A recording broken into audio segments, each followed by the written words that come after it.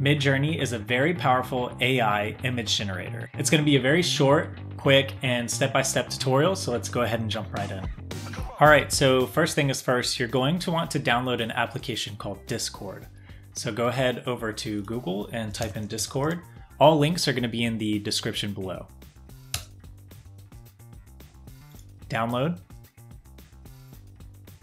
And then go ahead and download it for Windows, or if you're on Mac, download it for the Mac. After it's done downloading, let's go ahead and run the exe. I already have it installed on my computer, so I'm actually going to skip this part, but you're going to click Run, and you're just going to install it the same way that you would any other normal program. Now let's go ahead and open up the Discord app that we just downloaded. The funny thing about Midjourney is you don't actually use it as like a standalone program that you typically would, like maybe Adobe Softwares or Google Chrome, whatever. You actually use the AI from within Discord. If you don't know what Discord is like a voice, video, and chat app that people can use to communicate with each other. A lot of times you'll see like gamers or people who don't want to use Microsoft Teams or Zoom, they'll usually communicate over Discord. It's really efficient. It's actually my favorite communication platform. If you choose to use it in the future, that's great. If not, Midjourney is kind of funny because it works from within Discord. So you actually do have to get to know it a little bit, and you will have to create an account. After you have Discord open, you're going to create an account. Okay, so go down here to register, choose an email, username, password, date of birth, and hit continue. I already have an account, so I'm going to go ahead and log into mine. So let's head over to midjourney.com.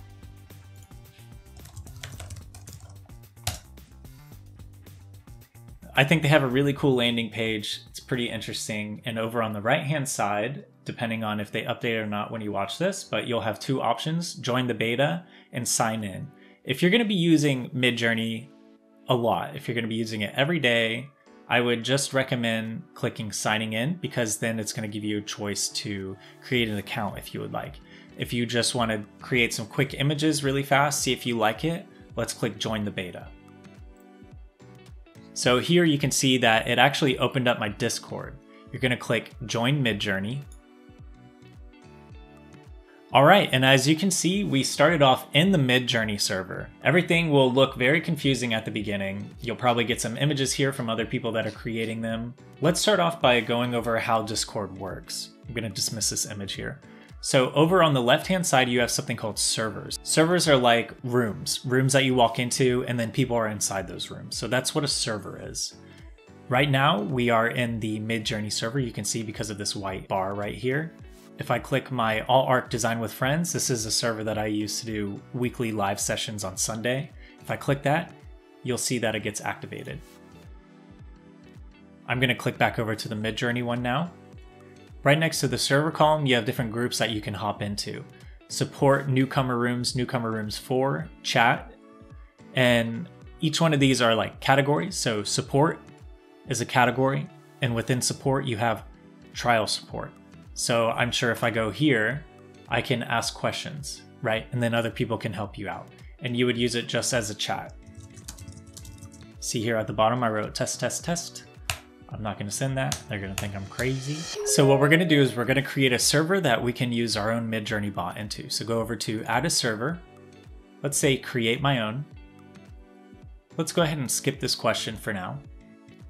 And let's name it My Midjourney Images. Now click create. Let's head back over to our Midjourney server on the left-hand side. And at the top next to the search bar, you're going to see something called Show Member List. Click that. Find Midjourney Bot, right click it, go to the profile, and click Add to Server. Next, select the server and do the server that we just created, My Midjourney Images. Now click Continue. All of this is okay, click Authorize. I'm human. Beep boop beep boop. All right, so now we can back out of that and head back over into the server that we created. And you will see over on the right-hand side, if you open up your member list here, that Midjourney bot is in. So now we can start to use Midjourney. You can actually use Midjourney back in the Midjourney server here in the newbies rooms, but I like to create a server for myself. Otherwise, other people's images start to load up on the screen and you can't really see the ones that you created. So I'm back in my Midjourney images server, and now let's start creating some images. The most simplest way to use the Midjourney bot is to do /imagine and then type in the prompt that you want it to create.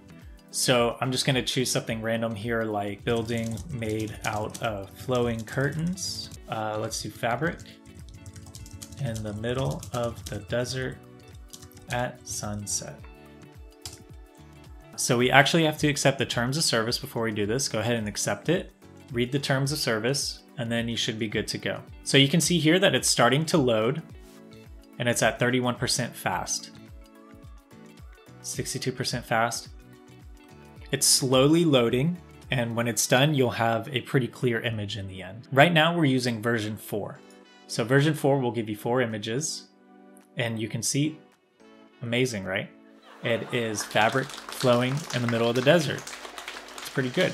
And the great thing is you can make these prompts pretty long if you want to and more specific. So for instance, if I wanted to do imagine building made out of flowing fabric in the middle of the desert with people walking around looking at it like it was like an exhibit or something. Okay, so we can see that it created a new one and it's got people walking around. Not everything is going to be perfect in the image, and what you're going to be left with is this image with 4 different variations of your prompt. Right below the image that was created, you have 9 options. U1, U2, U3, U4 means upscale. Upscale 1, 2, 3, or 4. And the images are numbered as so.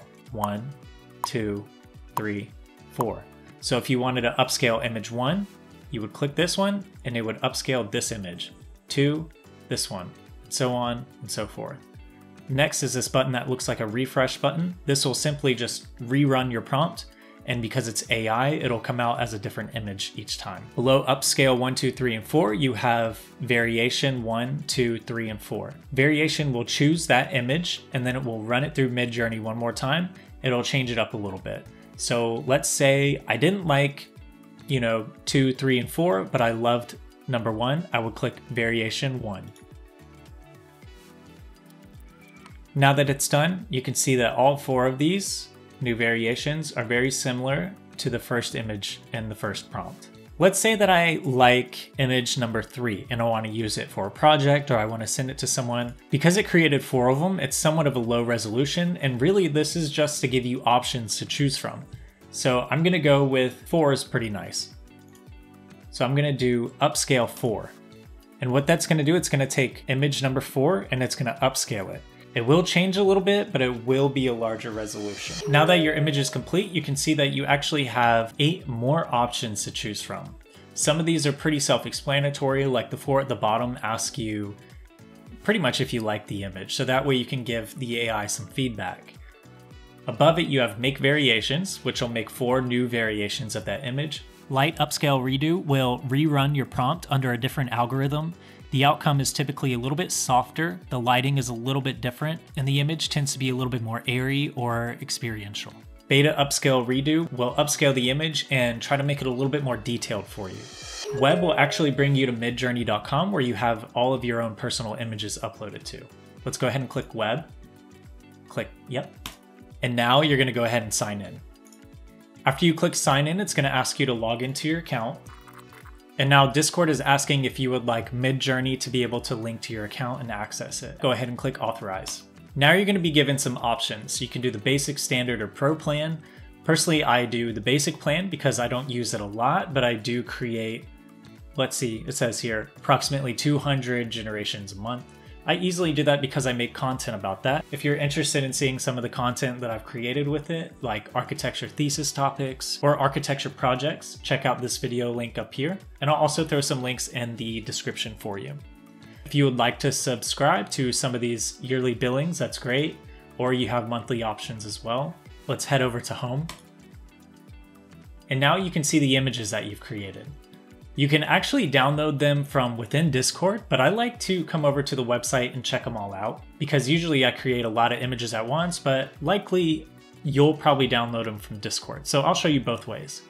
Right now we're on the Midjourney website. You simply hover over the image, click these three dots and click Save Image.